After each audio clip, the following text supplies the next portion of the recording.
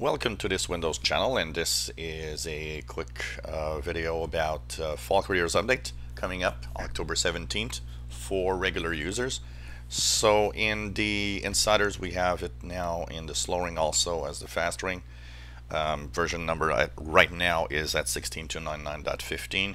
Will be of course maybe updated as we'll have maybe another update, a cumulative update of some sort. So basically I will be doing my full review of the Fall Careers Update tomorrow, Thursday, October 5th. So you guys could see what are the new features in there. Now also what I want to mention is of course it's rolling out starting October 17th. So if you're not in the insider rings, if you're wondering how come, why isn't it appearing on your computer, it's not released yet officially.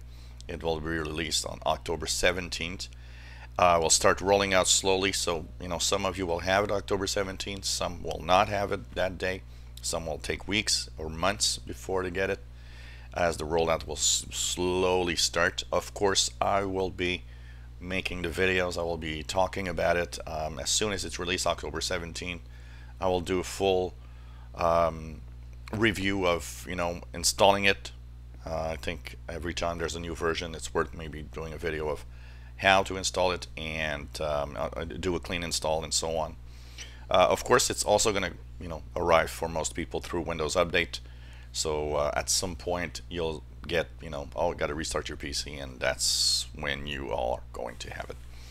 I'd like to stress out that I do not think it's a good idea for most people to force it.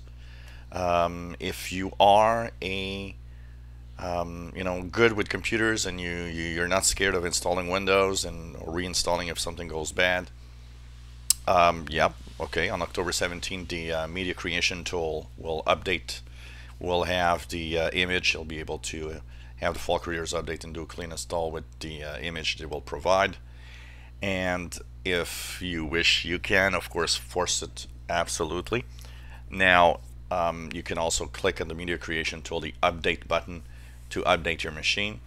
But for the most part, if you're not computer you're not a computer enthusiast, you just use your PC and want it to work and that's it, well, of course for most people I will not want you to install it or force it. I will rather say wait for it to arrive by itself, because what they do is they look at the telemetry, and that telemetry tells them if yes or no your PC is a good candidate for that upgrade.